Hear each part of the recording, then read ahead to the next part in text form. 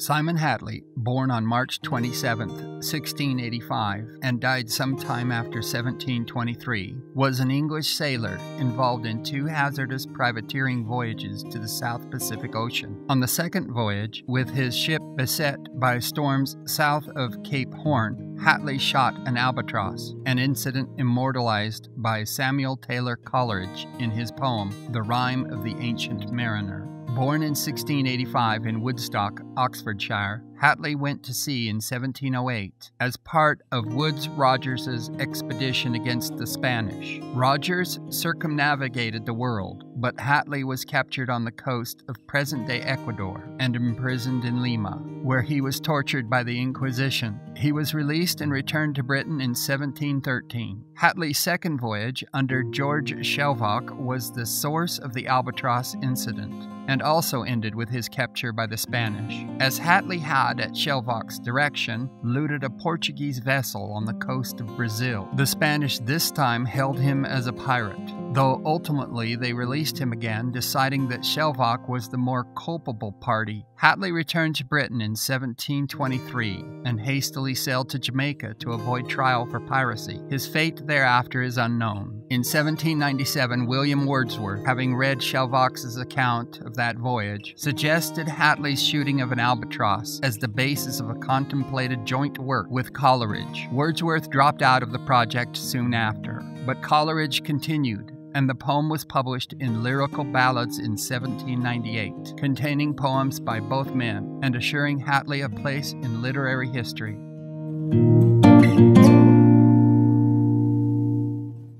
The oldest child in a family of hatters, Simon Hatley was born on March 27, 1685, in Woodstock, Oxfordshire, England. His parents were Simon and Mary Hatley. Simon Hatley's mother's name at birth was Mary Herbert, and her son later stated while imprisoned by the Spanish she was a Catholic. Her faith and name at birth possibly meant she was related to the Earls of Pembroke, for they were also Catholic with the family name Herbert. The Hatley family was a prosperous one, owning a large house and 3 other rental properties on the High Street. The residence was pulled down and rebuilt in 1704 after Simon had left home. According to Simon Hatley's sole biographer, Robert Folk, in 2010, fittingly for the family of a son with piratical leanings, it was said to have been built with stone pilfered from the nearby construction site for Blenheim Palace. Literate in Latin as well as English, he would have attended the Woodstock Grammar School up the road from where he lived. Although as the oldest son of a prosperous merchant, he could probably have followed in his father's trade. Sometime around 1699, he was apprenticed as a pilot, completing his formal training in Bristol by 1706 at the latest. In this era, the accounts of maritime explorations were widely published and read, and Hatley may have gained a love of adventure from them.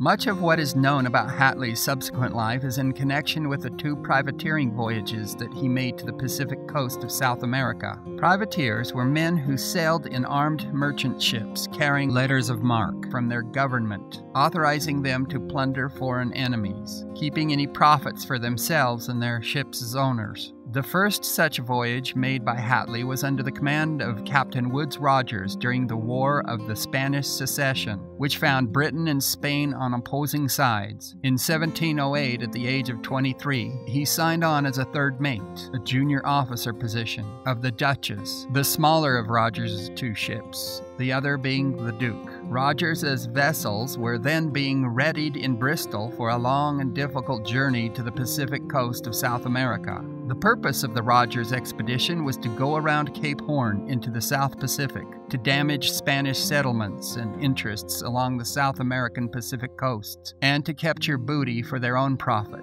including the large treasure galleons that sailed from Manila to Mexico. The 2 ships were to be crammed with men, supplies to maintain them, and with guns and powder. for the success of the expedition depended on being able to outfight those vessels they sought to capture and plunder. With a war on, finding qualified sailors was difficult, and in July 1708, Hatley was sent to Dublin to fill out the ship's crews, with the aid of an assistant and a Dubliner, Humphrey French. The Duke and the Duchess sailed from Bristol on August 1, 1708, and Hatley joined the Duchess when the vessels called at Cork 3 days later. Many of Hatley's recruits were not sailors, but at the time, government regulations limited to 1/2 the proportion of professional seamen private vessels such as Rogers's could have in their crews, to preserve some for the ships of the Royal Navy. A total of 150 men joined at Cork, where the ships remained until the end of August, making good losses of 40 by desertion. When the ships sailed on September 1st, there were 183 in the Duke and 151 in the Duchess. On September 8th, the ships captured a Swedish vessel bound for Cadiz, but as Britain was not at war with Sweden and searchers could find no contraband aboard, Rogers had to let her go.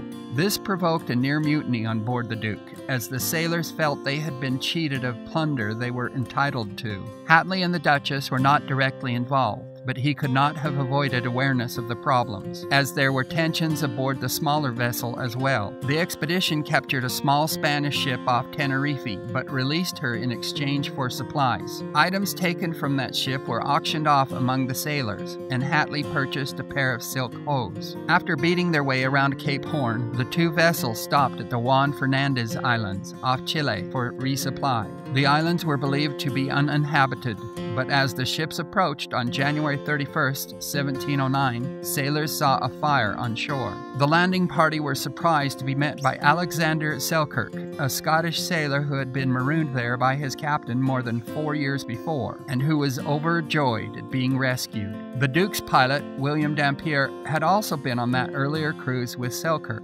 though in a different ship. Rogers made Selkirk second mate of the Duke. The ships lay in Cumberland Bay for almost 2 weeks, allowing for repair, resupply, and some time ashore. Having resupplied and otherwise prepared, the expedition began to raid Spanish commerce. To assure fairness, the committee of expedition members who advised Rogers decided that the officers and men of each ship would each appoint 2 agents, one to remain on the vessel, the other to transfer to the other ship. This meant a partisan would be able to monitor what plunder was captured by the other ship.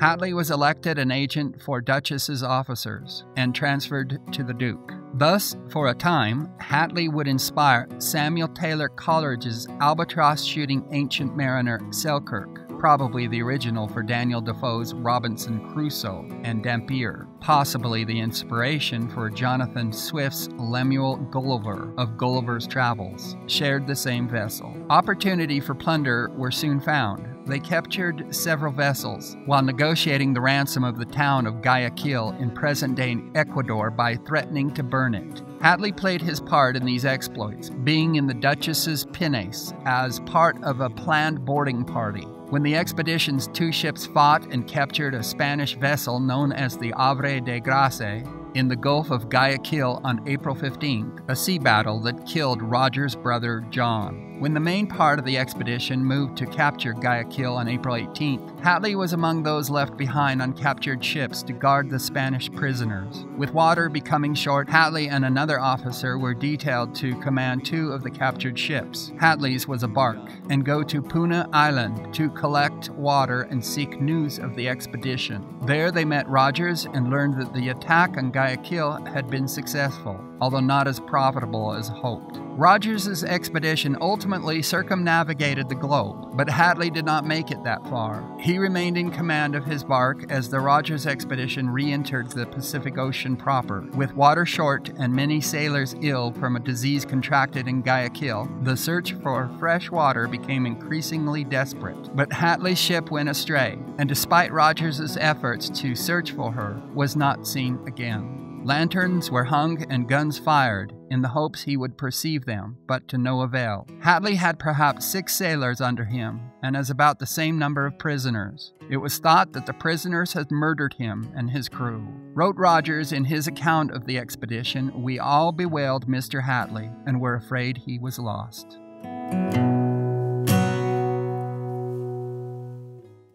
with food short, one of the prisoners died, Hatley's crew forced him to make for the coast of what is now Ecuador.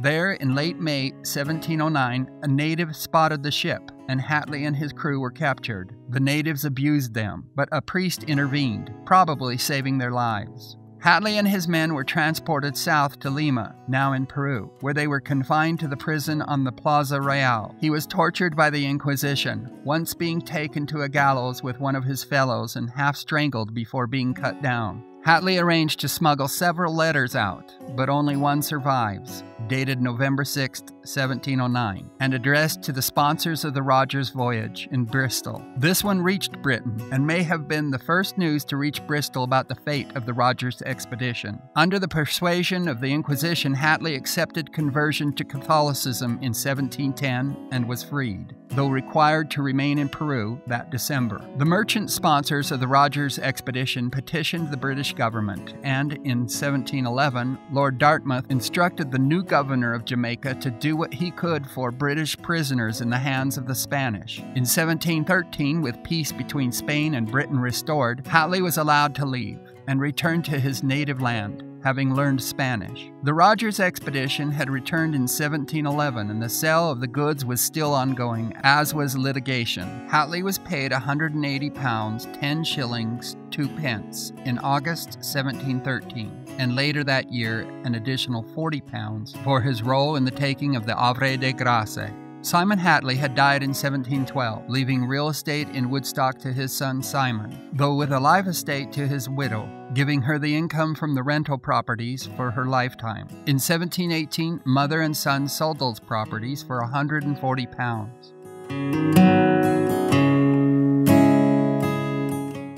When the War of the Quadruple Alliance from 1717 to 1720 brought a renewal of hostilities between Britain and Spain, Hatley joined another privateering expedition as second captain of the Speedwell under George Shelvocke, the expedition leader. As Hatley was already familiar with their South Pacific destination, his knowledge and experience made him a desirable hire for the voyage. The Speedwell was the smaller of the two ships that went on the expedition. The larger was named Success. Delayed by difficulties over their privateering commissions and a lack of favorable winds, the expedition left Plymouth on February 13, 1719. The ships became separated and sailed independently after that. Shelvocke's conduct in doing so was subsequently the cause of the litigation. On June 4th at Cape Frio in Brazil, the Speedwell encountered a Portuguese ship. In spite of the fact that the Portuguese were allies of Britain, Shelvocke sent Hatley across with an armed crew. They left with gold and other valuables. The ship anchored at the present-day site of Florianópolis, Brazil, from June 20th to mid-August. During that time, the crew repaired the vessel and gathered supplies in preparation for the Cape Horn passage. At the end of July, Shelvocke recorded the crew demanded new terms for division of the expedition's plunder, saying Rogers's crew had never received the full measure of what was due them. Shelvocke blamed Hatley for this episode, though whether it was a mutiny or done with the leader's connivance is uncertain, as the result left Shelvocke in control of how winnings would be divided, and with a greater share of the treasure. Hatley also got into trouble with the locals, insulting one of their leaders, and Shelvocke, in his journal, accused Hatley of abusing the women. In his journal entry for October 1st, 1719, Shelvocke recorded the incident, the shooting of the Albatross, for which Hatley joined his former shipmate Selkirk in being immortalized in literature. We had continued squalls of sleet, snow, and rain, and the heavens were perpetually hid from us by gloomy, dismal clouds. One would think it impossible anything could live in so rigid a climate, and indeed we all observed we had not the sight of one fish of any kind since we were come to the southward of Strait Le Maire, nor one seabird, except a disconsolate black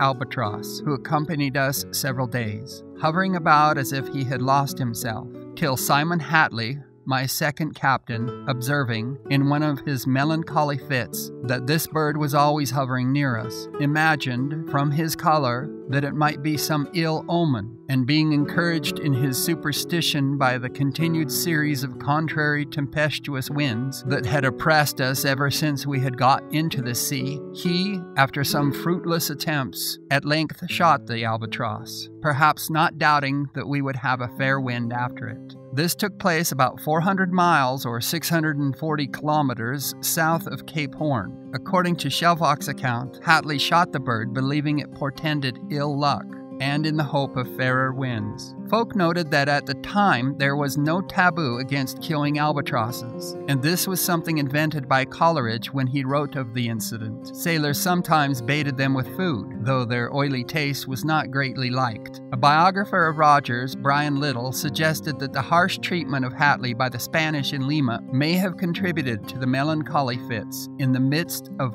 which he shot the albatross. The winds did not calm, but the ship was able to round Cape Horn, battling northward along the coast of Chile through stormy weather. Once clear of the weather, the Speedwell began raiding along the coast, capturing several small vessels, one of which, renamed Mercury, Hatley was placed in command of. At Hatley's suggestion, since he knew the coast, Shelvocke had him operate independently to capture small vessels near the coast of Peru and Ecuador. On March 9, 1720, the Mercury's crew saw a ship that they initially assumed to be the Speedwell. It was too late to run when they realized it was a Spanish warship, the Brilliant. Hatley sent those sailors, who were obviously British in appearance, below, trying to make it appear his ship was still under Spanish control. The stratagem failed when 3 sailors, British by their dress, suddenly emerged from below decks, and the Brilliant fired, slightly wounding Hatley. The British sailors, including Hatley, were captured and landed at Paita and transported 600 miles or 970 kilometers to Lima. By this time, Britain and Spain were again at peace, and all the prisoners but Hatley were soon released. He was kept chained and in solitary confinement. They accused him of piracy because of the looting of the Portuguese ship at Cape Frio. A purse had been found among his possessions with 96 moidores, and he faced hanging or hard labor in the mines. There was uncertainty as to whether the Lima authorities could try him for a crime against the Portuguese, and with Shelvocke's reputation poor, even among the British, he was arrested and briefly imprisoned for the incident upon his return, though acquitted due to the lack of witnesses. They decided the expedition commander was probably the responsible party. Hatley was released in 1723. What became of Hatley after 1723 is uncertain. He faced the possibility of a piracy prosecution in England because of the Cape Frio incident. Immediately upon his return, he sailed for Jamaica, then a den of pirates, without presenting himself to the owners of the Shelvocke expedition. Nothing is known of him thereafter. Folk speculated he continued as a sailor.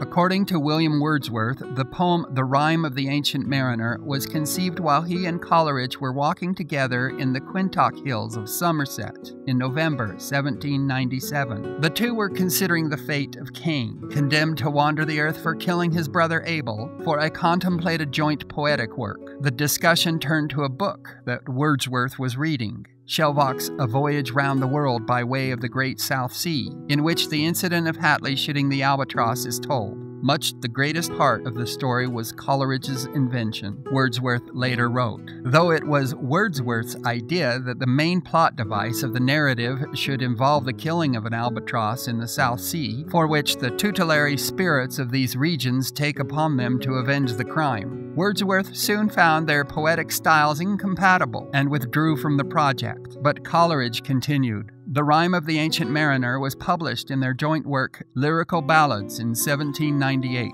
Tim Beattie, in his book on the privateering voyages of the early 18th century, deemed Shelvocke an unreliable witness, placing in doubt whether the albatross incident actually occurred, but considered Coleridge's use of it a testimonial to the enduring appeal of the books recounting the sea voyages. Hatley's shooting of an albatross differs in some regards from the Ancient Mariners. Hatley shot the bird in the hopes of fairer winds. No motive is given for the mariner's deed. The shooting by the mariner is followed by retribution, the hanging of the albatross around the mariner's neck, and other torments. Hatley underwent trials and tribulations after shooting the albatross, but these were at the hands of the Spanish and were not directly connected to the killing of the albatross. The mariner is subsequently shriven by the hermit. According to folk, there was no forgiveness for Hatley, and clearly there were things to forgive. He took ship for Jamaica, fearing a second trial.